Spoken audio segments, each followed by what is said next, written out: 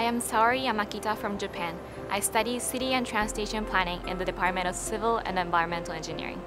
My interest in this field goes back to my childhood, where I used to love looking at night view with sparkling city lights.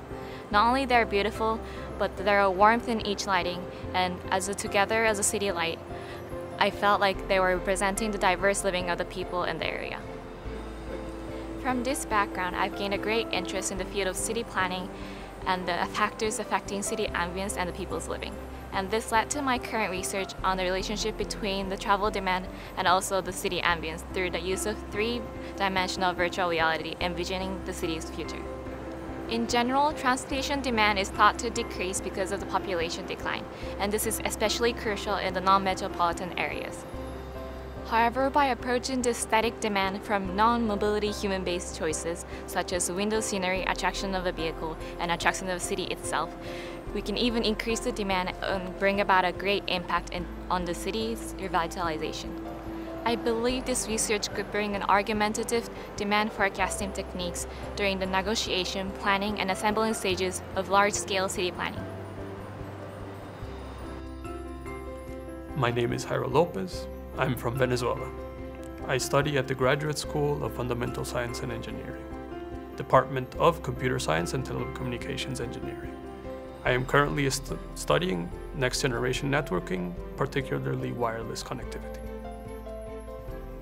So when I started researching about networks 10 years ago, there wasn't the internet as we know it. And I didn't see the social networks that exist right now. I didn't know that we would use smartphones either. But there was this magic in being able to connect a lot of things together and being able to share information. 10 years have passed, and some of the issues that existed in the networks before, they haven't been solved.